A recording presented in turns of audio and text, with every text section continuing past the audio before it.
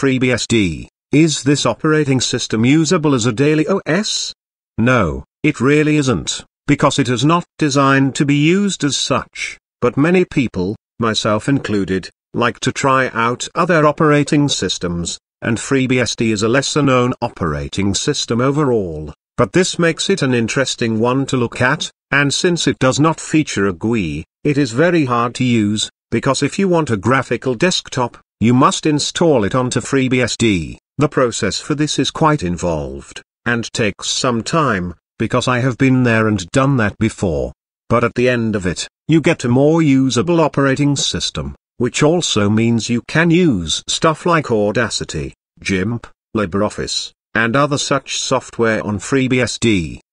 The well-established free and open-source software supports FreeBSD, but overall, there is a lot less software available on FreeBSD, or any BSD for that matter.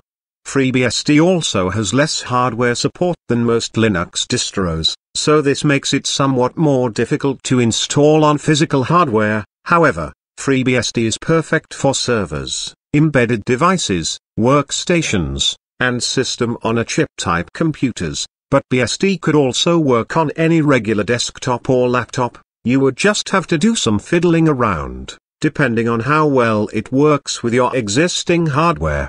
FreeBSD is an amazing operating system, but for my liking, it is more usable as a learning environment than it is an actual operating system on a desktop or laptop, simply because it is very complex to set up and configure, and the fact that you don't get a graphical user interface is also a downside. But that's only because I am used to using a GUI. Some people out there may have better knowledge on how to use a command line interface, which is what Linux and BSD operating systems generally have, the latter being the one to feature a command line for all variants. In contrast, Linux distributions have a user-friendly GUI, whilst BSD, except OpenBSD, feature a basic command line, or bash console interface, which is daunting for a lot of people. But if you know the commands necessary, using BSD is actually quite fun, because you learn how it works, and you become familiar with certain commands.